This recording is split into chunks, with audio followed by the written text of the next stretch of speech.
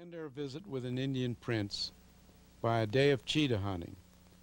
The cheetahs, like the falcons, are captured when full grown, and through their appetites are trained to do man's bidding. Each cheetah has a trainer whose sole job is to tend him at all times.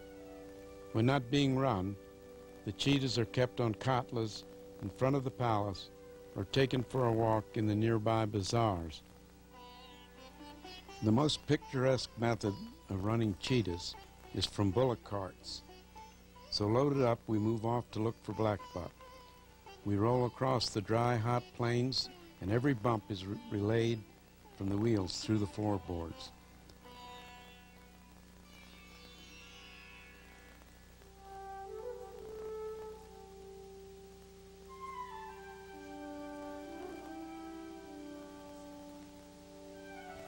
The villagers have gathered to watch us depart, but soon we leave them behind, and out of the mirages and distorted heat waves, we pick out the forms of grazing blackbuck, true antelope.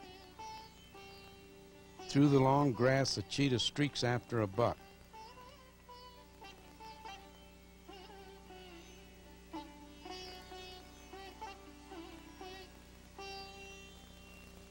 The trainer lifts the unsuccessful cheetah, and our cart moves on.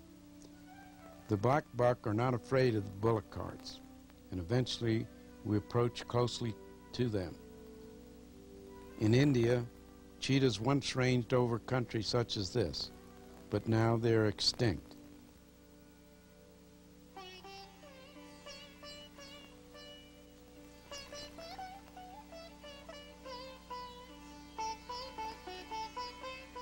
Another group of bucks are sighted and approached. The cheetah starts his run slowly and sets a pace and gauges the distance. He must husband his wind and strength for the final sprint and the kill. If his timing is poor, the buck will escape. The kill occurred out of camera range.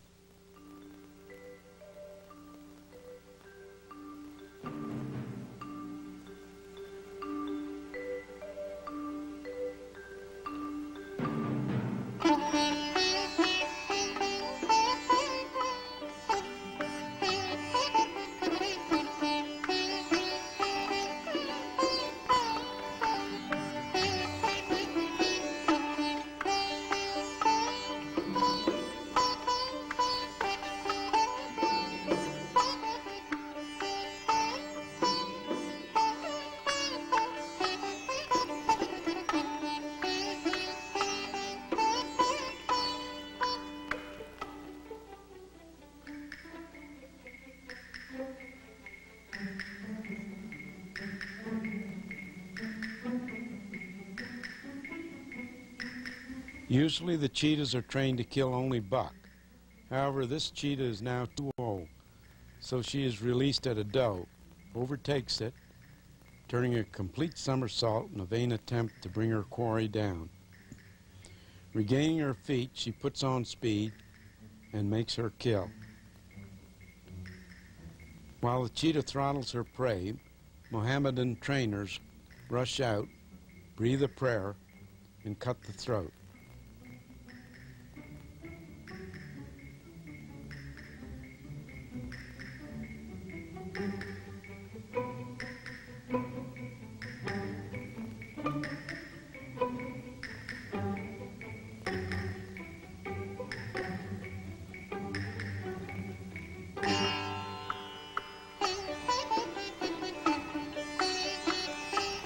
If Nanabai desires the cheetah to run again, only a ladle of blood is offered.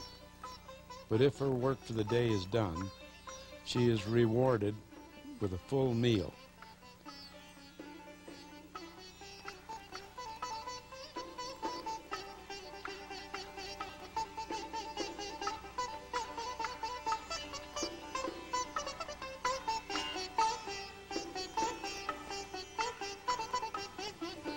Another cheetah is prepared to run.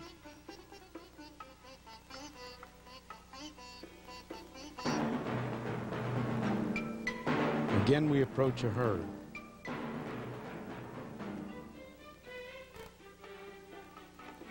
Here the cheetah is filmed at normal speed. BAPA estimates their top speed at 80 miles an hour.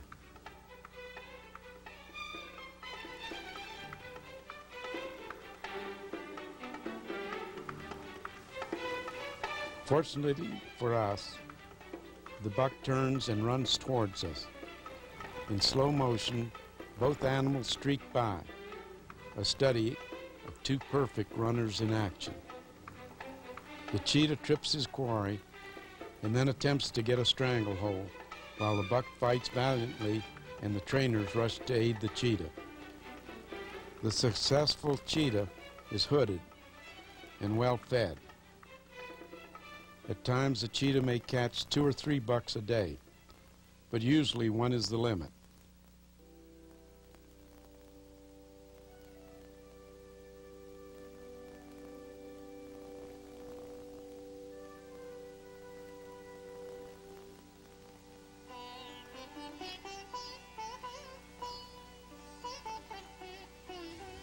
The life of an Indian prince is one of sport and excitement.